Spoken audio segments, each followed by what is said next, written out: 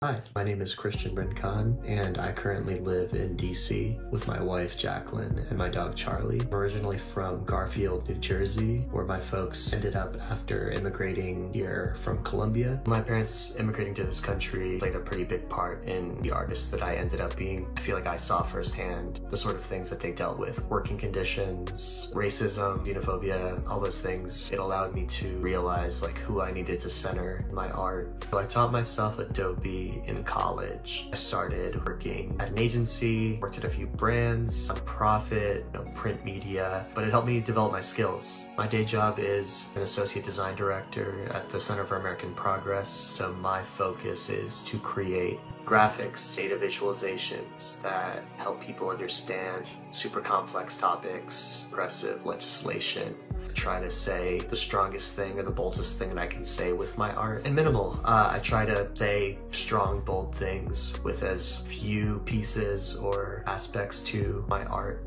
as possible.